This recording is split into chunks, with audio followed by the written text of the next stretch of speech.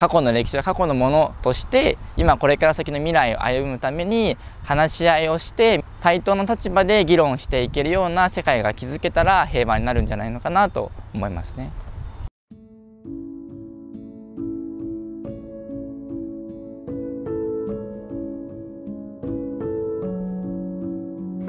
In our history, we managed to solve huge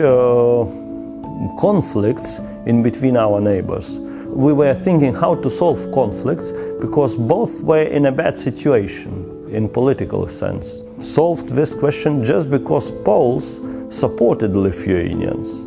How to live peacefully with your neighbor who is not looking similar to you, right? So I think that it is also a good example for Lithuanians to understand how to achieve this peaceful image and also peaceful style of life. If I think as a specialist of peace studies, if they want to be practitioners, not only academics, they have to really know many other things. And in order to gain this knowledge about these other things, you have to really meet different people. You have to understand how different people think. You have to really experience that there are these kind of clashes of opinions sometimes. なかなか日本人では戦争の歴史を深く案内できるほど知らないんですけど、リトアニア人はやっぱりそういった話題に対してもすごく深く調べてたりとか興味を持っていたりするので、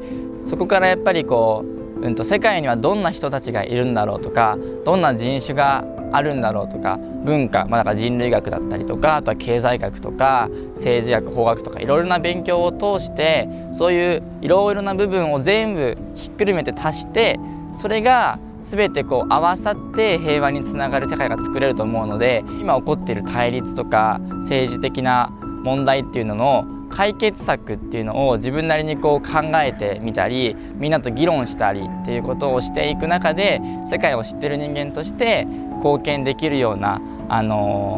人間になれればなと思ってますね。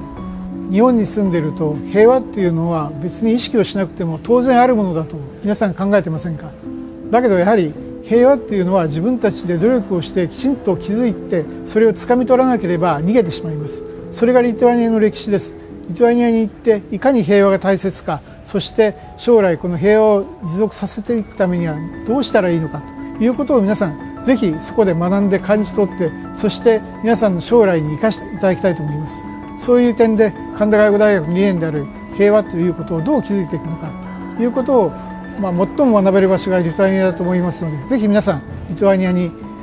手を挙げて、そして学んでください。待ってます。